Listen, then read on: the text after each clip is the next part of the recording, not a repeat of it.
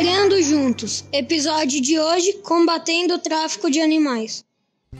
Carlinhos estava em sua casa assistindo o jornal com sua família e passou uma reportagem sobre o tráfico de animais no Brasil. Ele ficou pensativo sobre a notícia. No dia seguinte, Carlinhos foi logo cedo para a escola e comentou com seus amigos, Fernanda, Maria, José e Eduardo, sobre o assunto. Juntos resolveram formar uma ONG onde fariam cartazes para informar as pessoas sobre o tráfico de animais. À tarde, eles foram levar os cartazes para colar no parque da cidade e divulgar a informação para os moradores. Chegando lá, viram uma ararinha azul sendo capturada por caçadores e resolveram seguir para ver onde estavam levando. Os caçadores tinham levado a ararinha azul para uma casa distante da cidade, onde também havia outros animais presos, e ficaram impressionados. Ligaram para a polícia e informaram o endereço do local e a situação. Quando o policial chegou, prendeu o traficante e devolveu os animais para o seu habitat natural. Nunca mais apareceu outro caçador na cidade. Carlinhos e seus amigos